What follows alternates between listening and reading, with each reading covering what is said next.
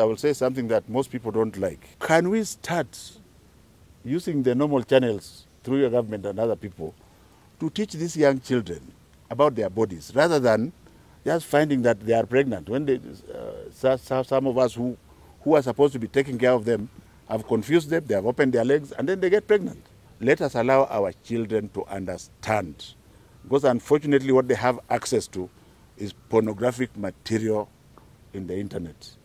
I would also urge those with authorities and powers to consider blocking those pornographic sites from our internet, because I don't know why they are left open. In China, they have been blocked. It has nothing to do with democracy. And if I have offended anybody with that strong stand, I am entitled to my opinion. Thank you very much.